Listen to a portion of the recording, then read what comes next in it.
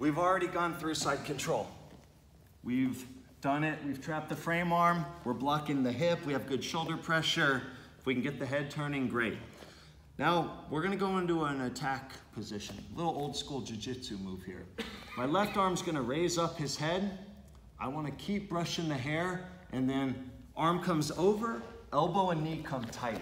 I basically wanna sandwich his head in between my knee and my elbow, but I'm still here.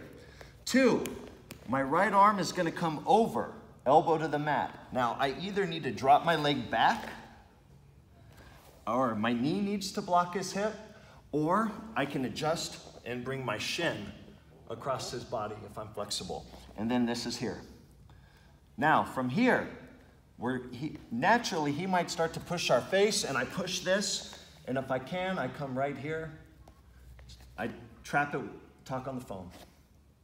This is a great position. Now I have this arm isolated, and I have this arm isolated. If we get lucky and he gets impatient, he circles the arm, boom, right into the Americana grip. And to finish, I slowly bring it down to the mat. I turn it like a motorcycle. See that?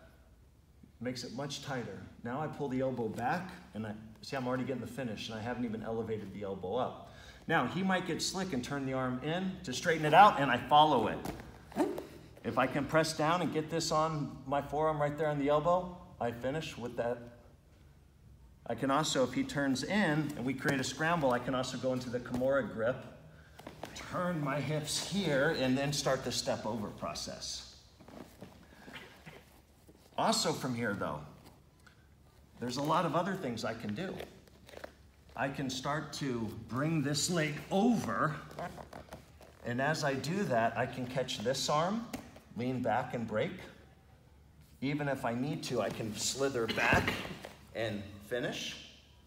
Or, if I'm still here, we have the trap position. I can bring this leg over, push up, and start going for the straight arm lock right there. So that particular position has a lot of options, especially for bigger guys. The key is though, we're here. I come over, elbow and knee tight.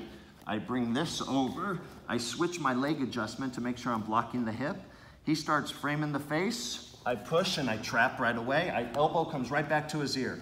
Nice and tight, talking on the phone. My knee's blocking the hip. My shin is to the side. I have good pressure with the knee and elbow on his head. He circles, 1, 2, 3, 4. He circles the arm straight. I get that straight arm lock. Or if I'm in the trap position, I can start slowly driving my weight on him, walking this foot over, getting the knee here, pinching. I can go back for this straight arm lock right here. I can push up, go for the arm lock here.